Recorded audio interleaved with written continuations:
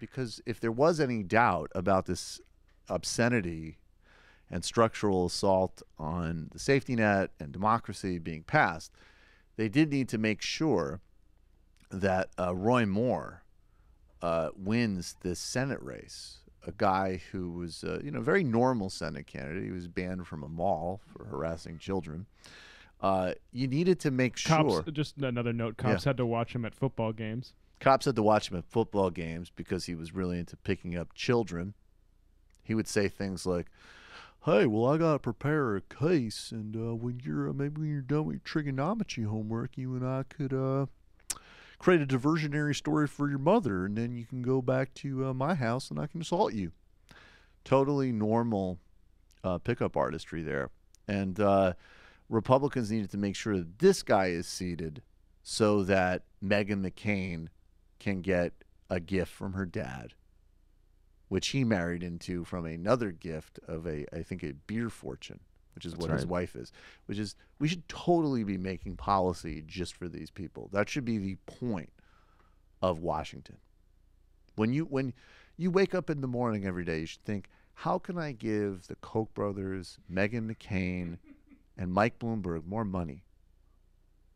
I'm tired of all of these takers like children with malnutrition. Yeah, and people working two different jobs. It's disgusting. They should make it the old-fashioned way like Daddy Koch did, building the government contracts with Hitler and Stalin. Yes, like that. Well, but even it was a little weird because he actually had to do some negotiating himself for those deals. The real way that you do it is you make sure that you're impregnated by Daddy Koch, or you're not impregnated. You're the result of a Daddy Koch sperm meeting a Mama Koch egg, and then having a whole empire bestowed to you.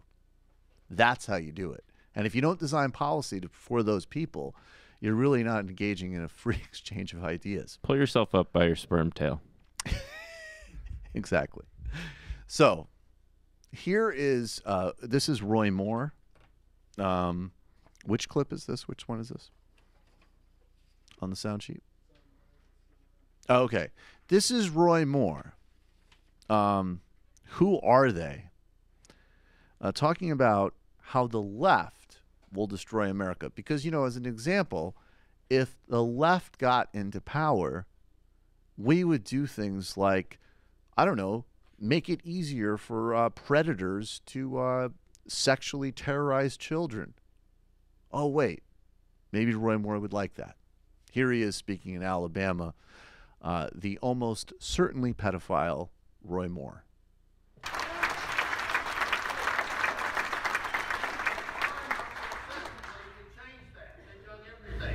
When I say they, who are they?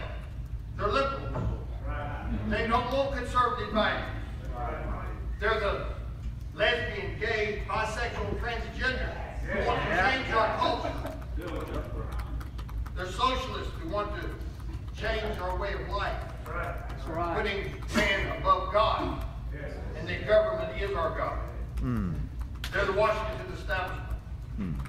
That simply wants to keep their jobs, do the same thing, keep everything same so they don't lose their position, their power, and their prestige.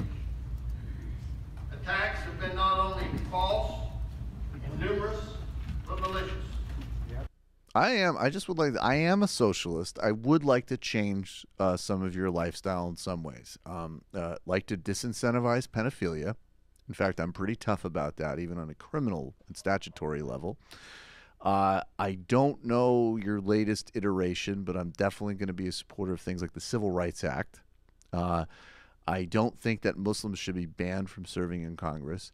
And I also don't think that the entire point of the federal tax code is to wage class war on everybody that isn't a multimillionaire. So in some ways, Roy Moore is pretty on target there. And it's a bit rich for him to be speaking about political actors using their clout to protect their prestige. Like, Yeah. I mean, they have no standards.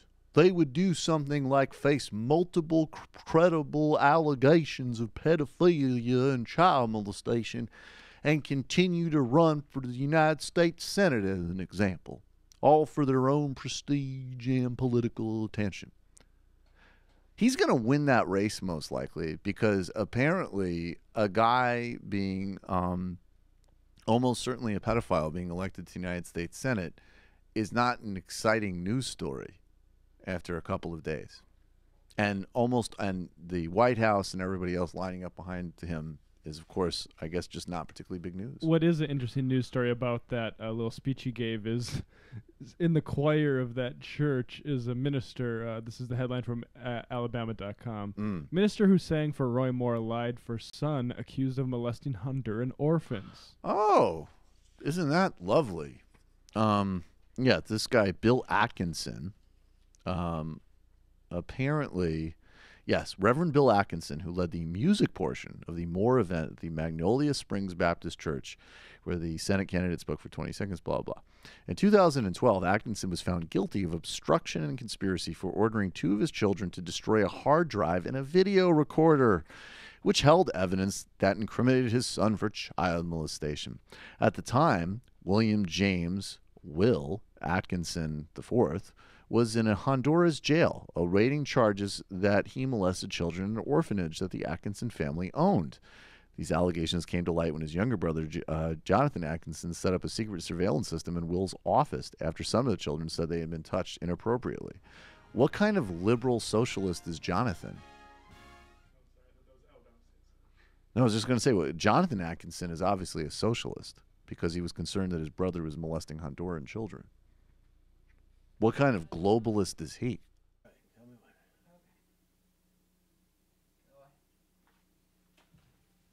Hi, folks. Sam Seder here. We still need your help on our Patreon page.